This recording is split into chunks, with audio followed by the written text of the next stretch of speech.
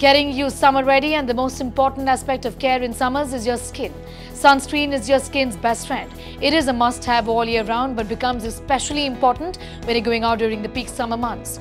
UV rays can damage the skin, causing premature aging, tanning and hyperpigmentation.